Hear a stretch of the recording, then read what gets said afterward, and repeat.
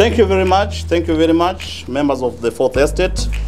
Dear Kenyans, today I would like to share something deeply personal, something I rarely talk about. Let me therefore have a few minutes of your time to have you travel with me in time as we jump into the future.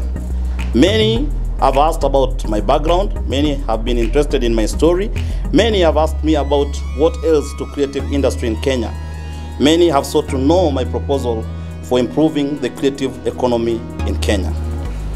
And that is what I am here today. I'm here to set the record straight. I'm here to share my story. I'm here to advise. I'm here to inspire. In sharing, it is my hope that I will inspire and educate. More importantly, I hope that all the listeners will be entertained. Dear friends, a decade ago, I arrived in Nairobi, and like many who find themselves in this beautiful city of Nairobi, with not easy to master roads, I was hosted by relatives.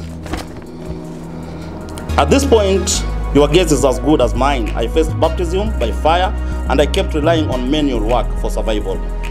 Things got worse to the extent that at one point I had to stay in a semi-permanent room in Udhiru next to a cow pen.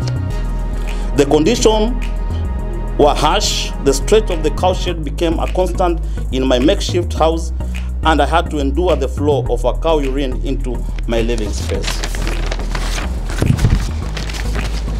However, I believe that this challenging period laid the foundation for my resilience and determination.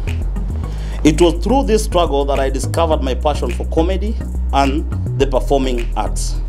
Little did I know that this hardship would be the crucible for my transformation into recognized figure within Kenya's cultural landscape.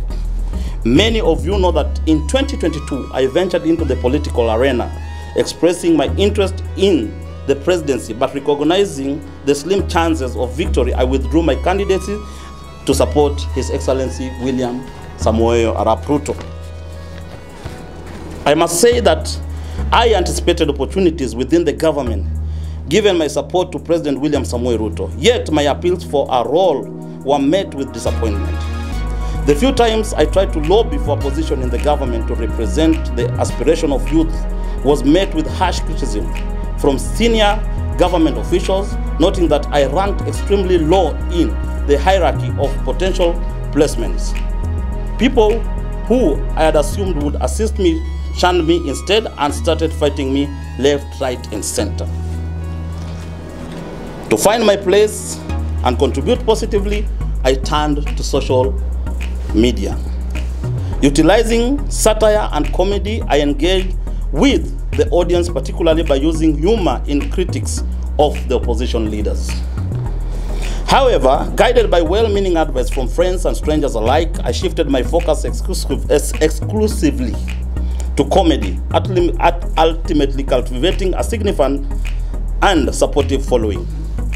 Today, along luminaries such as His Excellency President William Samoei Ruto, the Prime Minister Baba wa Taifa Raila Amolo Odinga, Faith Kipyegon, Eliud Kipchoge, I proudly stand as one of Kenya's most recognized figure in Kenya and East Central Africa.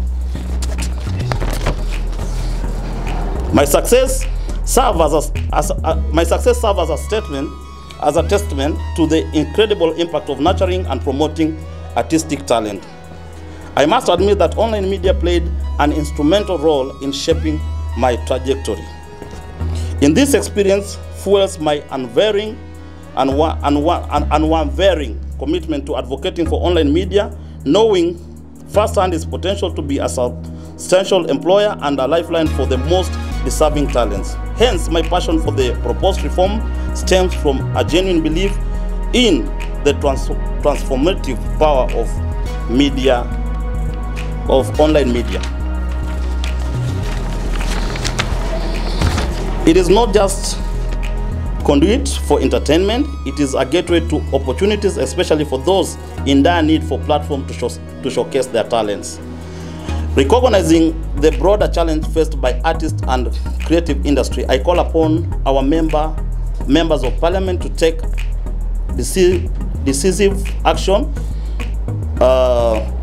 And I also urgently need to establishment of robust infrastructure to support talent development along with formal recognition and backing for online media. Additionally, I propose the facilitation of government advertising within creative sector to foster growth and sustainability. To further fortify our creative industry, I advocate for imposition of substantial taxes on visiting artists. Waiver should only be granted if promoter actively engage local talents for collaborative performance during such event. Moreover, I strongly recommend the enactment of legislation mandating that 85% of content in our media houses be produced by local artists. Failure to promptly implement the essential reforms will be granted as an affront to online media and artists. In response, I prepare to lead a concerted campaign for change. In recent discussion with 10 sitting MPs, I have received assurance of their commitment to champion these causes. I want to make it clear that my commitment to this proposal is not mere rhetoric. I pledge to ensure that members of parliament who do not support this crucial reform lose their seats. This is not an idle threat.